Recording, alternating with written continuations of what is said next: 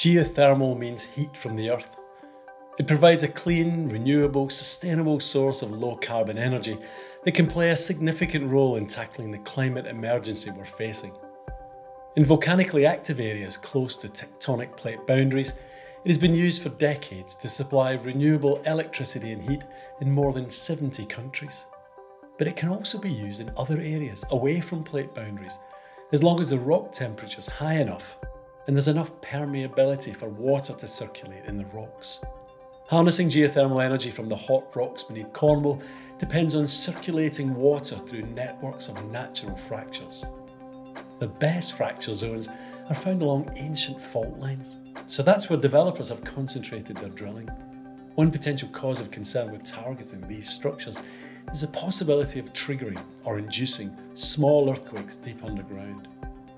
But the technical language of what's called induced seismicity can be confusing.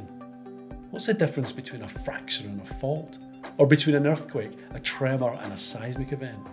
This film will explain the physical processes that lead to seismicity, the differences between natural and induced earthquake events, and the nature of seismicity in regions away from tectonic plate boundaries, such as Cornwall. For millions of years, our planet's crustal plates have been moving around, changing the shape of the continents, creating mountains and volcanoes. The most active regions are at the boundaries of these tectonic plates, where they're moving apart, sliding past each other, or colliding. This is also where some of the world's largest geological faults are found. The San Andreas Fault is the most famous active fault in the world.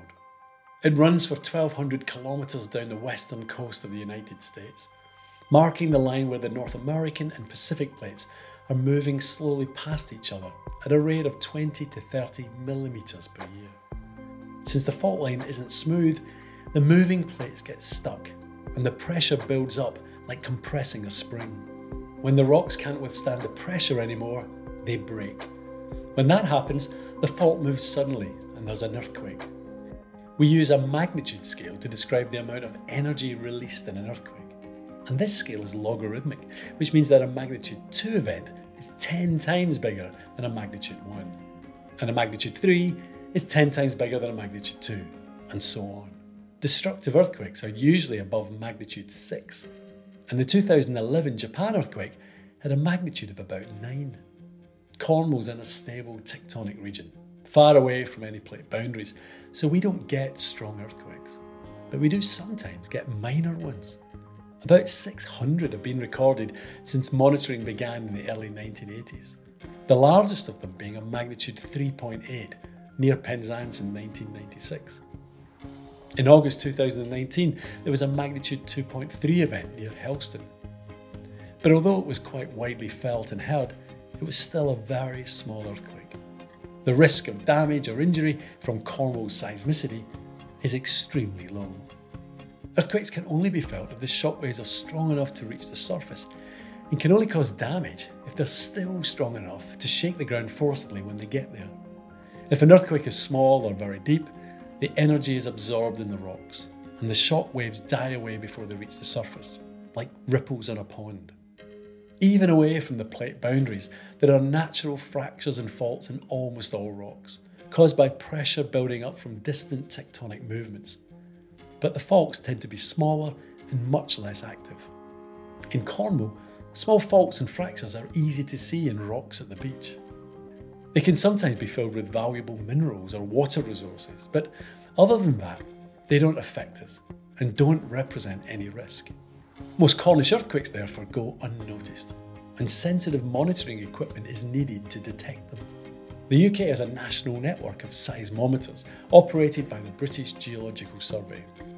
Geothermal developers have added more sensors around specific project sites to increase the sensitivity and accuracy of detection and location. At the United Downs Deep Geothermal Power Project, a network of seismometers has been installed that can detect earthquakes hundreds of times too small to be felt at the surface. This is a valuable tool to help engineers understand the movement of water through the natural fracture system, because it can detect any seismic events caused by the water circulation. These are called induced seismic events. The term seismic event means the same as earthquake. Induced events are exactly the same as natural ones, except that the trigger for movement is human activity rather than a gradual build-up of geological pressure over time. The seismic shockwaves are still generated by movements of rock, but in the case of geothermal projects, this can be caused by water pressure helping to unstick the rock along the fault or small fractures. This is not the same process as fracking, where the injection of large volumes of fluids at high flow rates and pressures is used to create multiple new fractures in intact rock to drain out the oil or gas. The operation of geothermal reservoirs in Cornwall is likely to cause some minor seismicity, but most induced events will be much too small and too deep to be noticed at the surface. And even if any are large enough to be felt, they're still very unlikely to cause any damage. In the 1980s, the Hot Dry Rock Geothermal Research Programme carried out in Cornwall detected about 10,000 induced seismic events over a number of years. Only 2 of them were felt at the surface, and neither caused any damage. The largest had a magnitude of just 2. Nevertheless, the United Downs project takes the possibility of induced seismicity seriously. Using information from its dedicated seismic network, Geothermal engineering will manage any induced seismicity using existing British standards and planning guidelines for blasting, quarrying and mining activity. The management protocol is based on how much ground vibration is measured at the surface, rather than on the magnitude of the induced event. The vibration limits are very stringent, designed to halt activity that would result in seismicity strong enough to cause damage to any buildings. So the risk from induced earthquakes is extremely small. It's essential to have community support for geothermal projects to succeed. So developing that energy potential without causing a seismic nuisance is a critical priority for all developers. By careful management of our operations, accurate detection and location of even the smallest seismic events, implementation of a conservative seismicity management protocol, and continuous community engagement, geothermal engineering aims to harness the geothermal potential under our feet and develop a sustainable energy source for Cornwall without harming its land, its buildings, or its people.